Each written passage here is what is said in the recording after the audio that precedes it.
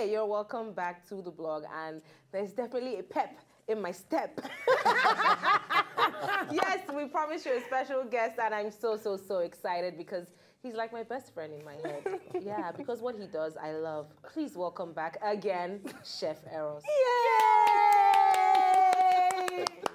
We love having you here. Because they're too kind to me.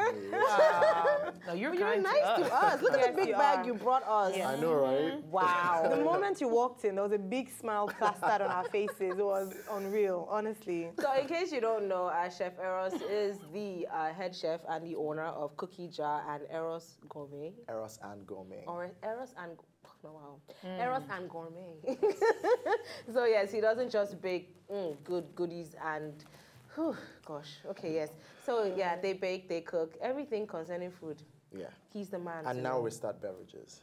Oh, yeah, well that's why we have our Yeah. Well done. Exactly. So cool. So cool. Yeah. Thank you. So the store is finally open. Finally open. Yay. Finally. Oh, feels so good. Congrats. It's stressful though, because I guess I didn't figure out that being on Admiralty Way was going to be hectic for my production, especially because in the past we had more supply than demand, but now it's been flipped upside down.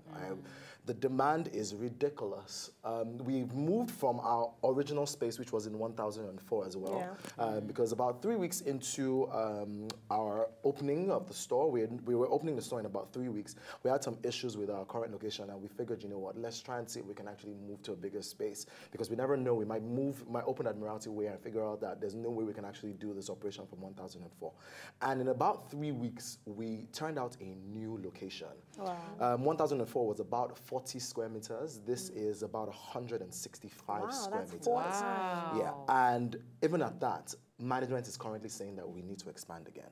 Well, congrats. Yeah, thank you. You sound like it's overwhelming or something. It is. We're hiring people all the time now. We're firing people because they can't deal with the pressure. It's ridiculous. You know, there's constantly people like complaining about their deliveries being late, and there's a number of issues that we're facing. You know. Yeah. But I really can't wait for everything to settle in. You know? This is like the teething phase, and I can't wait for everything to settle in. Honestly, the excitement, I know there's something else responsible for that, as you explained to us when you walked in, but apart from that, the excitement is real. You can almost touch it, and it's just, you know, I saw on one of your boxes saying proudly Nigerian, and even I felt proud, even though I didn't make it. The fact that it's a Nigerian product, and the excellence and the attention to detail is exceptional. That even as a matter of fact, in our wage structure, attention to detail takes 30% of your salary.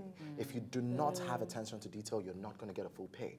Because at the end of the day, we found that in the past, Nigerian products have been very substandard, and we're a brand that's all about Nigeria, all about expanding our product range. You know, at the moment, like you said already that you can feel the buzz. I've been tasting so much coffee today. Yeah, let's talk about this coffee. Speaking of being Nigerian, so this is like Nigerian coffee. It is Nigerian coffee. I never knew that coffee was actually being grown here in the far north. Real? Yes, in the far north, they actually grow coffee. So what we've been doing in the last couple of weeks is we've been trying to blend coffee. So Nigerian coffee is not the most vast when it comes to the flavor.